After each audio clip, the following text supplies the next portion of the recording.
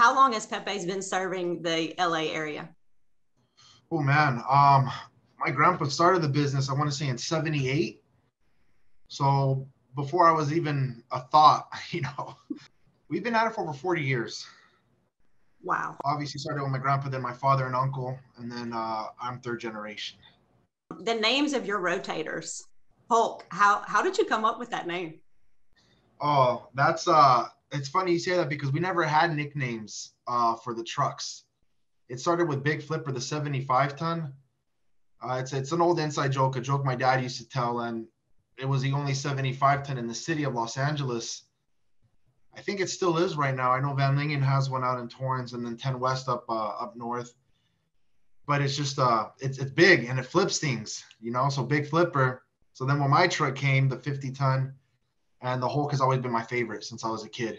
He's always been my favorite comic book character. So I figured, I'm going to do some pretty crazy things with this truck. I'm going to push it to its limits like Hulk, and so far I haven't had a task with my truck so far that I haven't been able to handle it. Anybody who watches your YouTube channel knows that you love synthetics. You use them all the time. In fact, we tell customers that are questioning it, go watch your channel.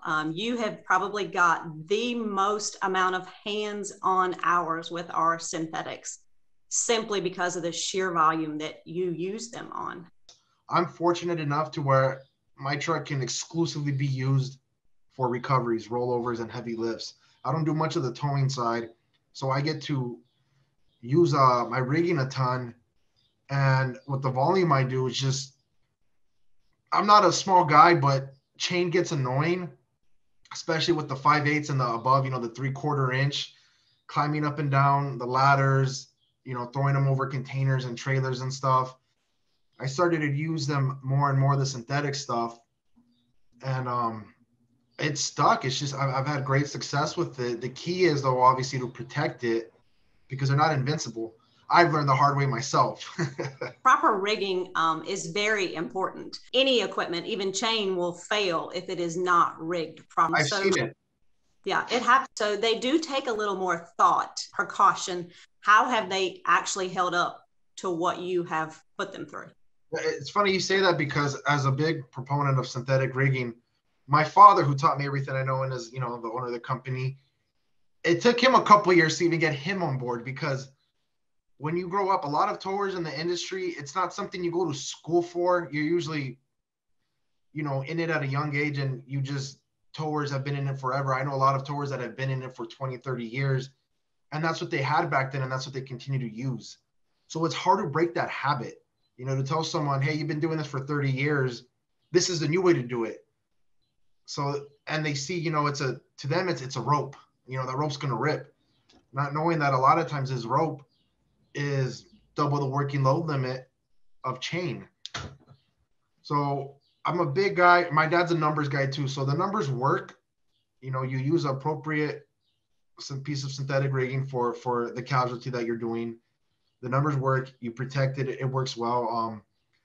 For me, it's just been a lot of see as you do. People have been seeing that I'm doing it with the rigging I'm doing it. So that kind of gives them more like, okay, it works.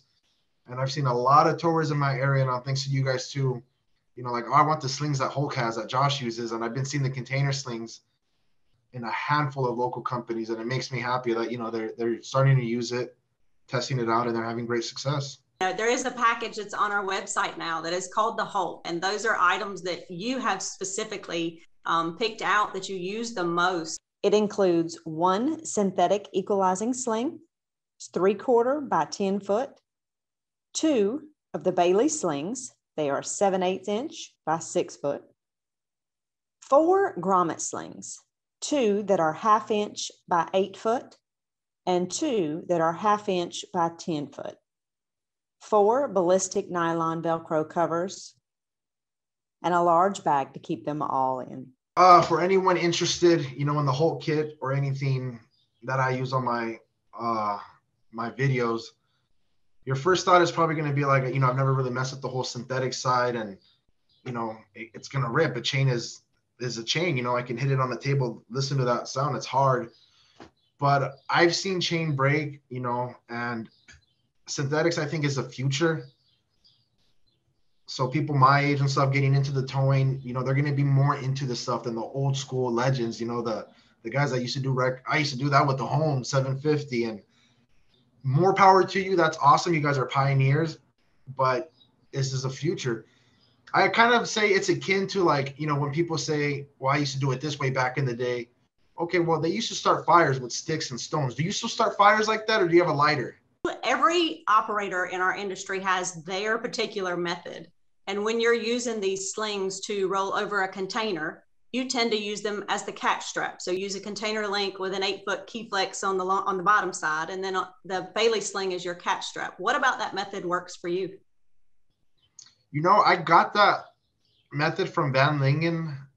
Sean over there is a great guy, huge numbers guy, really got me a lot into like the whole safe working load limit and not using chain and container pockets for a multitude of reasons.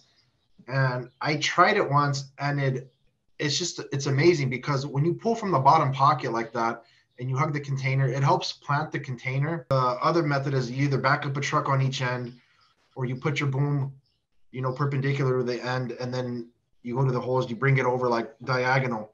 That method doesn't work too well. If you think about it, visualize like the container right here, and you have it diagonal. Well, when it comes over, if there's a load shift, if you don't have the catch right here, there's nothing really to stop it from going over that way. So by going to the two top pockets with the key flex and the container sling, you have an insane amount of control. And because they're containers, they're prone to load shift a lot. So you're already rigged to the top holes. It's easy from there to counter lean it. As you see in a lot of my videos, you put more tension on one side, let out on the other, flip that bad boy 45 degrees the other way. And it's safe because you have full control by going to the top pockets on each end. It's impossible to fall over. You're in full control the whole time. You use them on everything, just not containers. What have you used that Bailey sling on? Containers obviously is the number one thing. I use them too now. The 6-foot length is perfect for a variety of things. Like let's say you're doing a tractor decking or undecking, you would put them in the pull pins and then attach them to a shackle. Another thing too is spreader bars, because I think the perfect spreader bar length per the Miller website, like if you have a Miller truck, is 5-6 feet. You could use that. They got a 16,000 plus working load limit in a vertical, so I use them for that. I use them for car fishing, my famous car fishing expeditions. I do a ton of equipment lifts, whether it's forklifts, genies, presses, machines, bales. I use the container slings for that. Another method that we see you use a lot is using the equalizing sling as a floating snatch block method, a lot of time on the front of a rig that has been that needs to be recovered. What do you like about that method?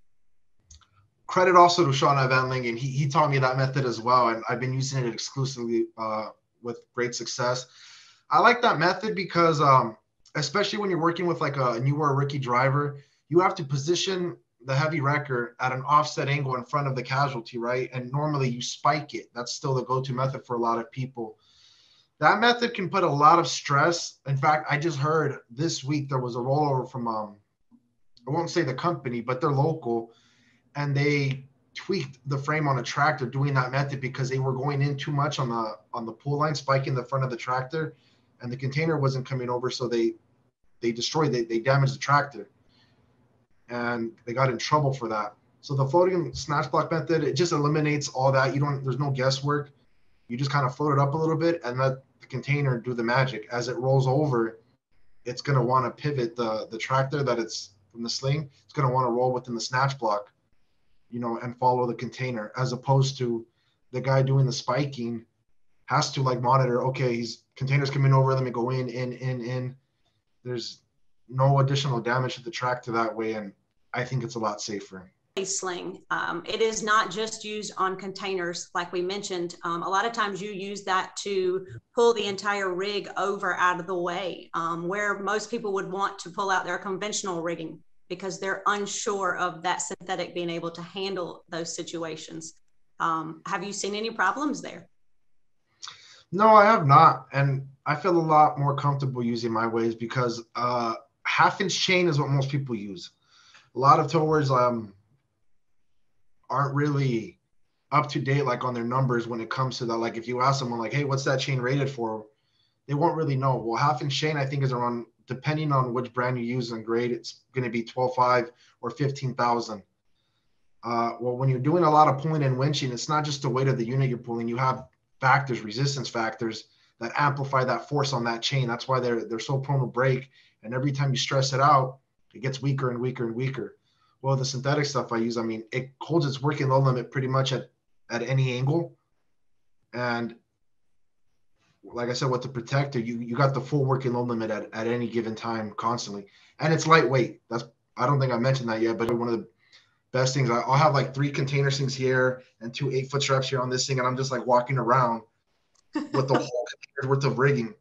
So you're actually having to go to the gym now to lift weights. You're not doing it on a daily basis. Well, my car fishing jobs help with the gym. I get a lot of cardio on those. So we've talked a lot of the slings that Bailey's offers, but we offer a full line of synthetics. So you've done a really cool recovery job with a 150-foot extension, and it was an F-150, if I'm not mistaken. I have not wanted to pull the rigging up that hill that you climbed. We're in LA, right? So people don't really associate mountains and stuff with LA, but we have a lot of hills and canyons and mountainsides. There's Angeles Forest Highway. Then you have like the Malibu area. We get a lot of vehicles that go hundreds of feet over the side and winch outs in very precarious spots that you can't fit a big wrecker in. That job you're talking about is one of them. I could barely fit our 16-ton wrecker in there, and the way the truck was leaning over the side, I wanted to do a horizontal pull to pull it up while also winching it forward. And I do not think I could have done that with chain or regular rigging. I would have had 8 15-footers, and it would have been a lot of snatch blocks and a lot of coupling. I got the 150-foot sling specifically for the car jobs because the rotators have 250 feet. And instead of using regular choker cable that's anywhere from 50 to 100 and 150 feet, that's wire, that's steel. Heavy. I know, I used to do it before. Horrible. So I got the idea, why not just rig up to the strongest point I could find, a strong tree up there, run the line down there, and then use the excess to go back to the front and pull the F-150 towards me. It worked great. The only difficult part about that was carrying the snatch block up there because they're extreme angles, but the rope itself worked absolutely wonderful. I use it on almost all my car jobs now. So you talked about the fact that you use the medium duty in that job, but on your heavy duty, you have our synthetic tieback slings. What do you like about those? I have them on every rotator, yes. Not only do they look cool, but it's a great way, especially if you have, like, say, auxiliary lines. You can do so many. It's how do you call it? Like the way you dress up the back of your truck, you could either put your snatch blocks, because I run snatch blocks permanently on Hulk.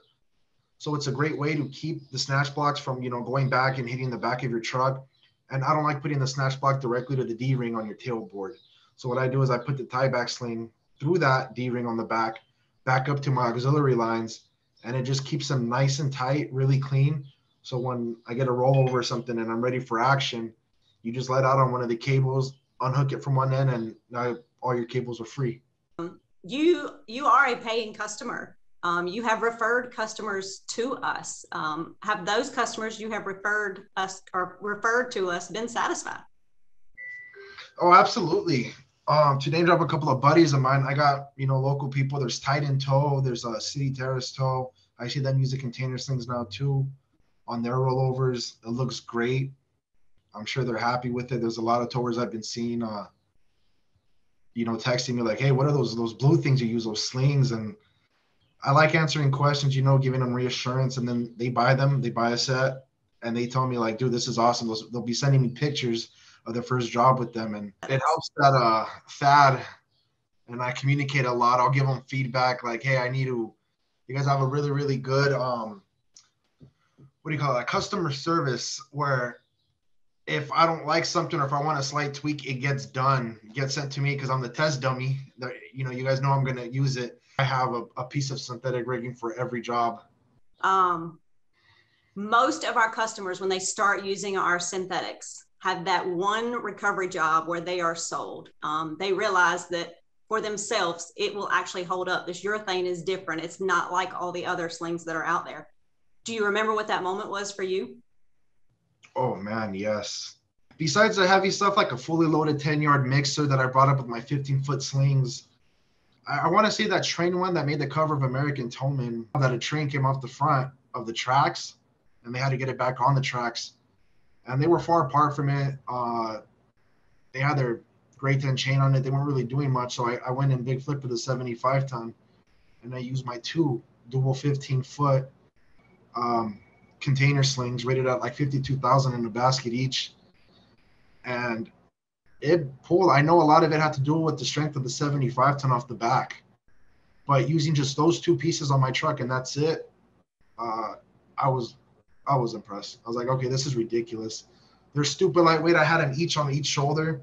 You just rig them up in a basket, apply my shackles on each end, throw them on the snatch block, and start going in. And then when you put it away, it's easy. You fold it double, and you have it in your hand, and it goes right there in your box. So just that a piece of equipment that's easy to grab out, set up, and everything can handle over 100,000 pounds like that.